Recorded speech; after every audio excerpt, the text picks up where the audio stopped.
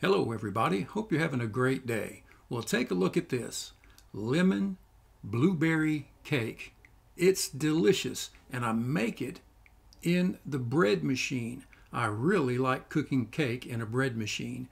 Let me show you how to make it. But the first thing I need to do is go out and get some blueberries. We have two small blueberry bushes that I've had for 5 or 6 years, and we found this netting this year that zips closed and open, and it has made such a difference in the ease of protecting the blueberry bushes and the blueberries from the birds and getting into them and being able to harvest some of the blueberries when we need them.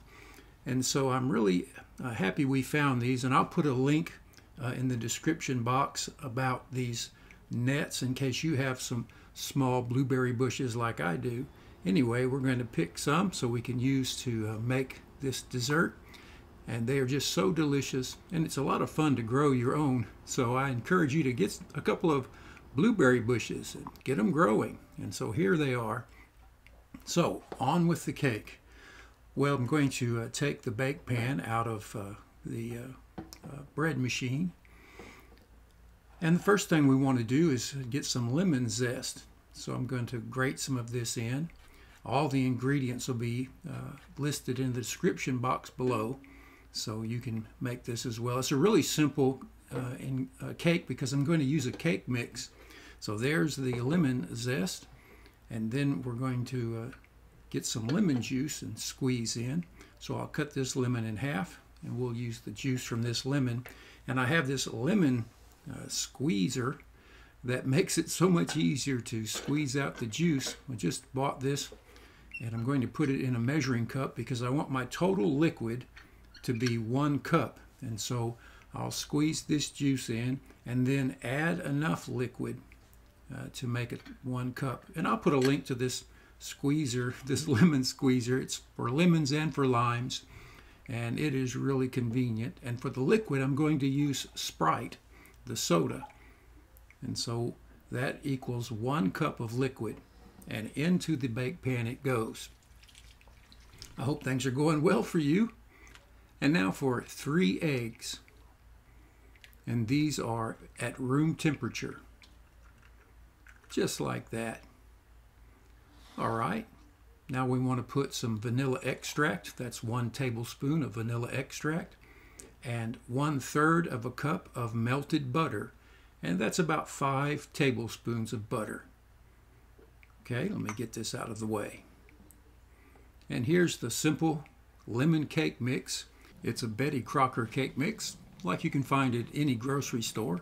And so we'll pour this in. And then we're going to add 1 box of instant lemon pudding mix. And it just goes right in like that as well. Simple, huh? Now we'll pop this in to the bread machine and set it to the cake setting.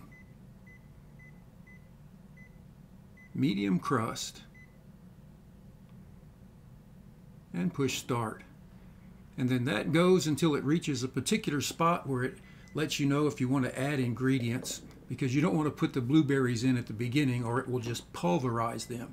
So we put these in, and then once it's finished cooking, it's still very hot. We're going to take it out and let it cool. Here's what it looks like. Let it cool on the counter until it gets cool enough to handle without any towels or pot holders. Now it's still warm, but it's easy to handle, and we just shake it and it comes right out. And I'll put it on this cake dish. I couldn't think of what you call this thing. And so it's still warm, so while it's continuing to cool, we're going to mix up some lemon glaze.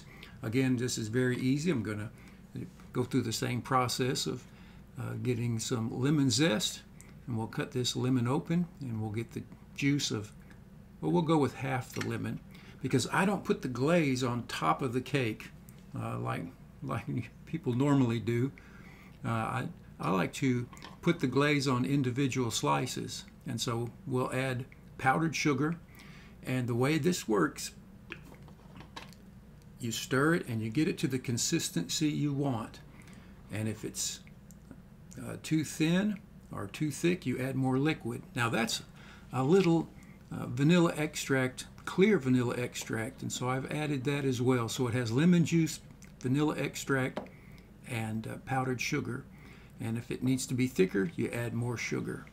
And so here's what the cake looks like. It's very moist and delicious. It doesn't really even need any of that frosting or glaze. Look at that, beautiful. But if you want to add another little zip of lemony flavor, you want to use the glaze. So we'll slice this, and I'll pull this piece out and let you have a closer look at it. And this way you can put as much or as little glaze on your lemon blueberry cake as you like. Let's have a taste. I promise you, you will like this cake if you like lemon blueberry cake. It is so moist and delicious. Look at that. Now that hits the spot. Can you tell how moist that is? Excellent, excellent cake. Well, that's how you make it. Hey, I appreciate you watching my videos. I encourage you to look at my channel. I have 350 others to check out. Hey, thanks for watching. Take care. We'll see you next time. Bye now.